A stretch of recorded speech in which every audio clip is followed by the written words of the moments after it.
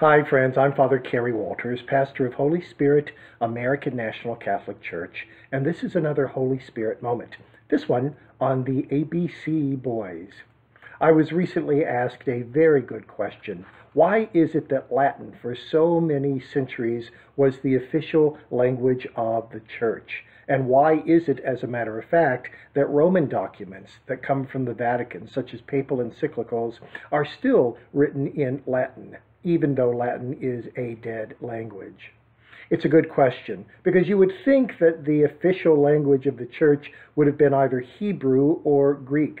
The New Testament, of course, is written in Koine Greek, and the Old Testament is written in Hebrew. So why weren't either of those languages adopted? Well, to begin with, of course, Greek was adopted by the Eastern Christian Church. It was the Western Christian Church that clung to Latin. And the historical reason for that is easily enough said. When the Emperor Constantine legalized Christianity throughout the Roman Empire with the Edict of Milan in the year AD 313, Christians throughout the empire were empowered to practice their faith openly and without fear. And as a consequence, they just naturally began to adopt the language of the empire in publicly expressing their faith and in public worship.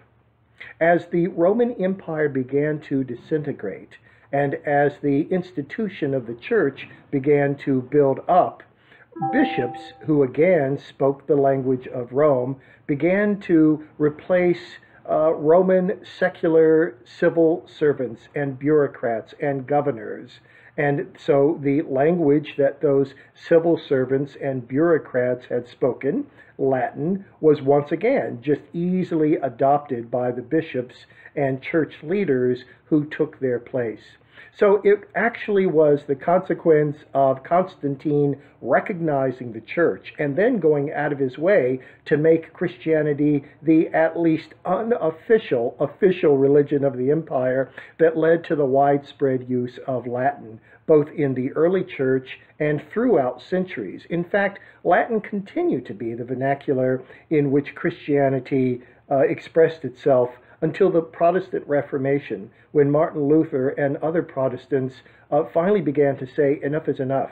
We need to express our faith in the language of the people who come to worship with us so that they can understand what we're saying.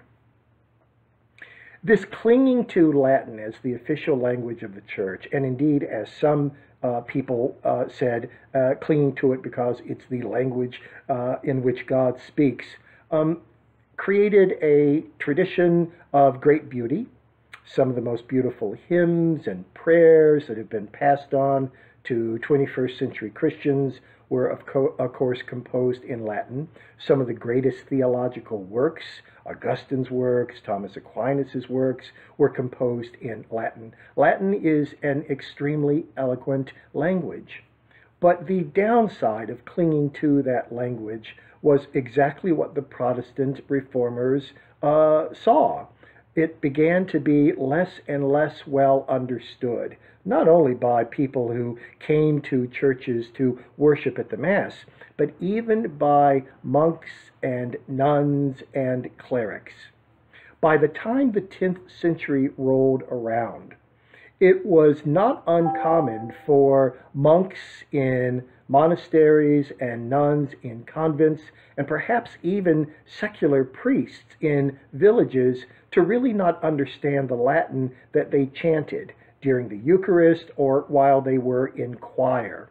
But it was considered to be very important that the Latin be pronounced correctly, that the prayers and the psalms be said and chanted correctly. There was actually, in popular tradition around this time, the belief in a demon, Titivulus, who would collect all of the dropped syllables that monks forgot in choir and put them in a bag, and that this bag would be weighed in the last day of judgment against the monks and the nuns and the priests who had dropped the syllables to start with. In other words, not pronouncing the prayers and the psalms correctly, so the belief went, somehow invalidated the psalms and the prayers and would be held against the people who had mispronounced them.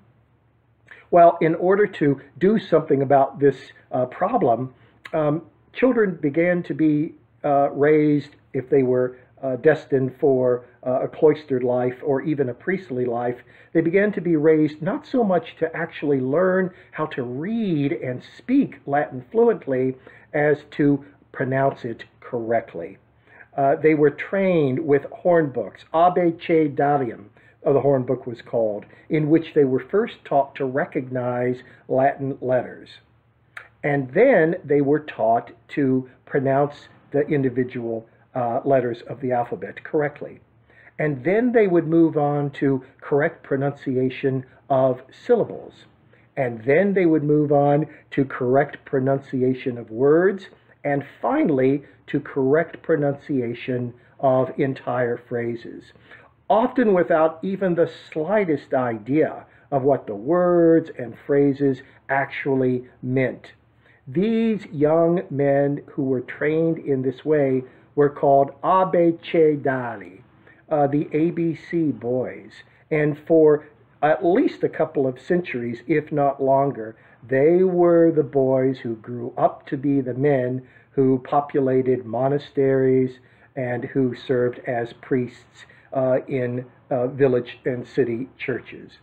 Please don't misunderstand me. This isn't to say that all of the clerics in these centuries were illiterate. They certainly weren't. Some of the greatest medieval theologians and philosophers thrived in these centuries, but it certainly is the case that they appear to have been exceptions to the rule. So this is what happened when the church clung to a language that was increasingly misunderstood and not learned. People who should have been the spiritual guides of the culture in which they lived were reduced to mouthing phrases that they didn't understand, and hence couldn't help listeners understand, couldn't help listeners absorb the spiritual depths behind the phrases.